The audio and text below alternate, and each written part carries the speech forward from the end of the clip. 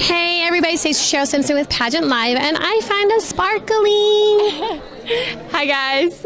And she is the reigning Miss Teen USA, probably feeling a little bit of the excitement, but maybe some of the nerves too. I'm really excited. I mean, all my nerves are gone. I'm so excited to be here and watching the pageant. It's fun to be on the other side. I was going to say, I guess at this point it's like, okay, I've got the crown, I'm good, it's going to be all right. Taking notes for when you could become Miss USA or Miss Universe as well, I'm sure. Maybe so. I have a long time to think about it. So you know. What's your best part about, or favorite part about being here?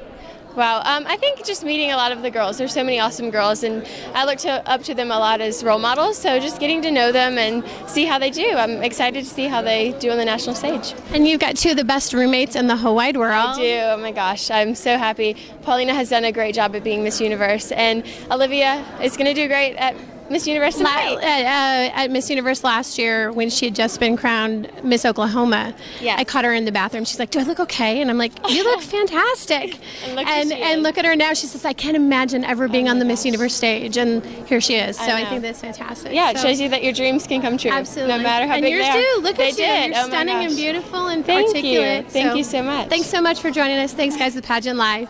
Thank you. Of course.